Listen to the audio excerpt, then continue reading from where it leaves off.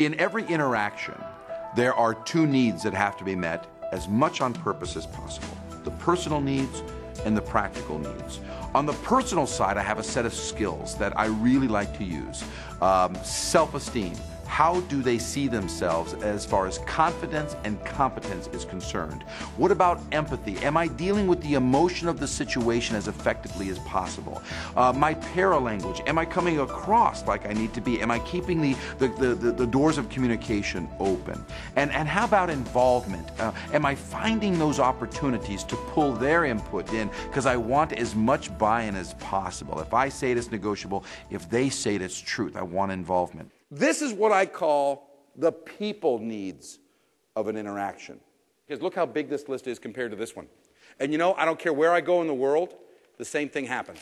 We can fill up this list. When you think of great leaders, they fill up this list 3 times before they fill up that list. What does that tell you about the importance of the skill sets of dealing with people are compared to getting things done? I think self-esteem is probably one of the greatest needs of any organization. And it's one of the greatest responsibilities of anybody in leadership.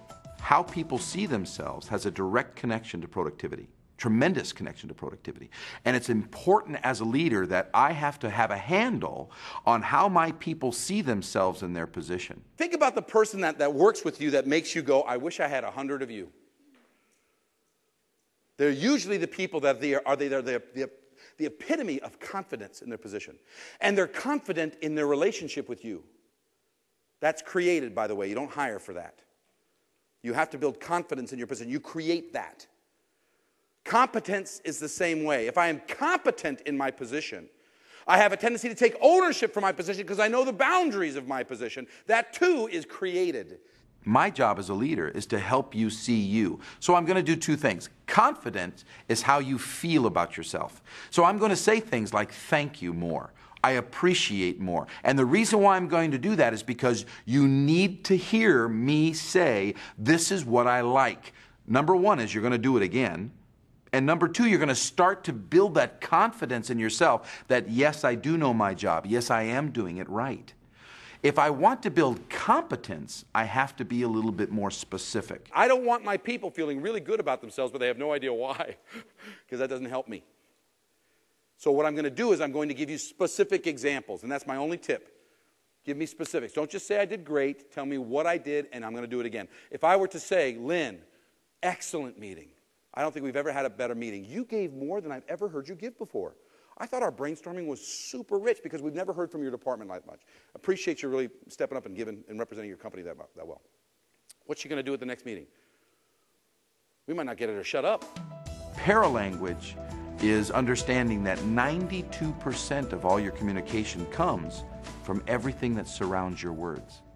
Your facial expressions, your smile or lack of smile, the way you hold yourself, your eyebrows. Some of you guys need to hear this, especially you executives. You come across way too strong. You need to know when to soften it up.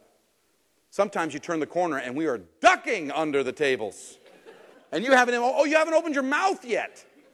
Have you ever come home from work and this is your face at the end of the day? And on the inside, I feel great, but this could just be traffic. You know, I got on the 403. Hello. How was your day? It was good. Got a lot done. It's awesome.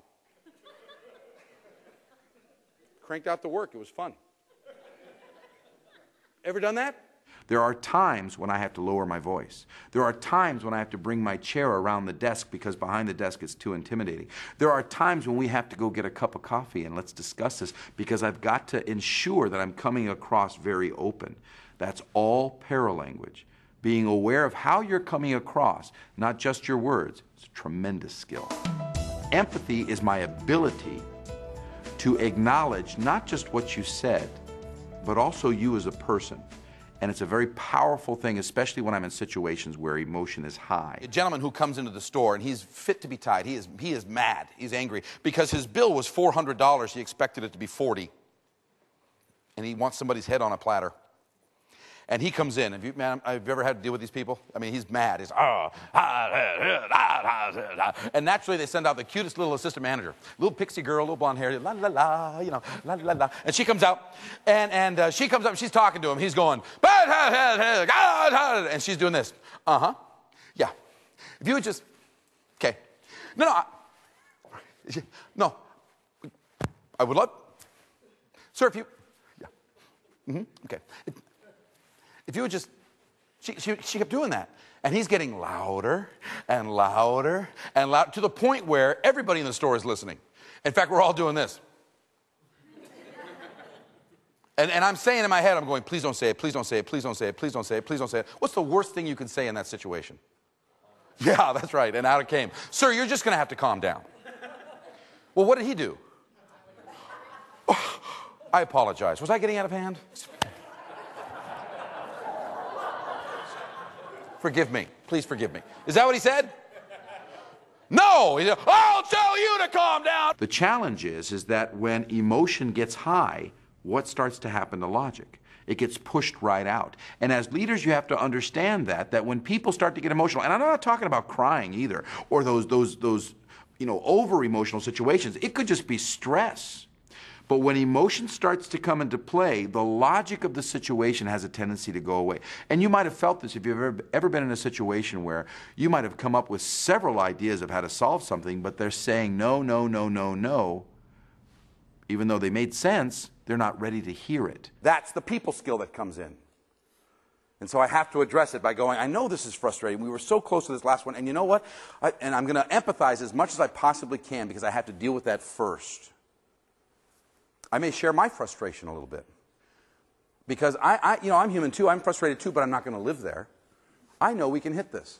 And I know we can hit it together. So I have to address that empathy first. It's called validation. I hold up and I say, I see where you're at. Psychologists go to school for years to learn how to do that. But that's what's needed. She was probably trying to solve it. You know? She's trying to solve the problem. Matter of fact, she probably could. She probably could have said, give me that. $400. You know what? I apologize. We're going to wipe this off this time because it was set up. She probably could have erased the whole thing. Was he ready to hear it? How do you show somebody that you're empathetic? By how you listen, by how you pay attention, by leaning forward and going, I understand. By asking questions like, what else? Even though I don't need to hear the answer, I know that you need to hear that I'm hearing you. Involvement is my approach that I know that the stronger involvement that you have in the solution, the greater the commitment is going to be. You know what the smartest thing a leader can say almost every time they walk into a situation? I don't know. I don't know your perspective. What do you need? Because I don't know. By asking questions and having involvement, I know the entire story. Sometimes as a leader, I have a tendency to have all the information because I have your numbers. Got your numbers right here, and I know exactly what you need. Let me bestow my wisdom upon you. I have to pick the times when I go out of my way to say, what do you think? How would you approach that? What are the concerns? Give me your input. And I'm going to ask those things not because I don't have the answer, but because I know if you said it, the answer would be much stronger in how we implement it. Involvement is key. What's going on? Before we go anywhere, I need to know what's going on. I need to know you're closer to your situation than I am. Self-esteem, paralanguage, empathy, involvement. These are all powerful tools, skill sets to be done on purpose when I get in front of you to address the personal needs of an interaction.